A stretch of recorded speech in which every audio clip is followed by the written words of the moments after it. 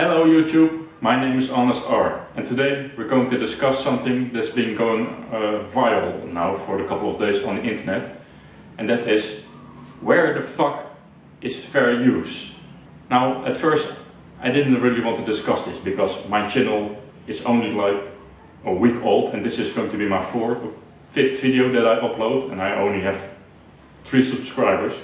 But then I thought, what the hell, why not? I mean, that's why I started this channel, to be honest.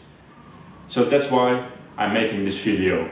So now for a long time, YouTubers has been hit by copyright strikes, like flagging videos and getting strikes on their channels. And it's only getting worse and worse these last couple of months, even years, but especially the last couple of months. Now finally, Doug Walker of the channel Awesome, he's the nostalgia critic, finally launched a video from where the fuck is the fair use, to gain more support for where the fuck is the fair use. Basically what happens is people upload their video and they use like a 10-second clip of the new Batman movie, making a review on anything. They will get flagged, and all the revenue they will make on that video will get to the big companies like WB or DC, which isn't fair.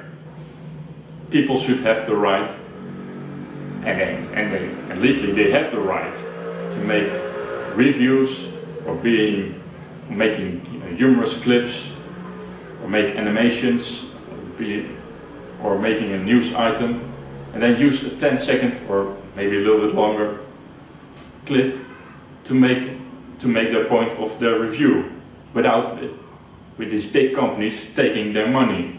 Because this stuff is also going to affect me. Well, maybe not right now, because for as I know, I don't have any copyrighted material yet that's been flagged. And I'm still way too small for the big companies to notice me. But I can assure you, if I ever have like a few thousand subscribers, I will be getting flagged for stuff that doesn't exist. And I can goodbye money, goodbye what's legally mine. So what's the purpose of the video? This video is to spread the word, make other YouTubers know, let the whole internet know that this cannot happen anymore. The line has to be drawn here, and Google has to be aware of that. I urge you to type in the search bar WTFU to see other people's channels that has been affected or in some way. I also urge you to see the following 2 movies on YouTube, which I will leave in the description below. One is from Monday Matt, who has really insightful information on the nostalgia critic. And you got Boogie 2988, who also has some inside information, and he started a Thunderclap movement, which I really encourage you to also sign. I will also put the link in the description. I'll be being honest, I think also the big people on YouTube that has like maybe a few million subscribers should take a little bit of action more, work together more with other channels that has like millions of subscribers. And they already have the connections. I mean, you've got, for example, you've got the Angry Joe Show, knows the nostalgia critic of the channel Awesome, and you've got Screen Junkies, who knows Cinema Sins, and Screen Junkies also knows Smash Games, and there are a lot of more of these people, especially in the United States and also anywhere else in the world.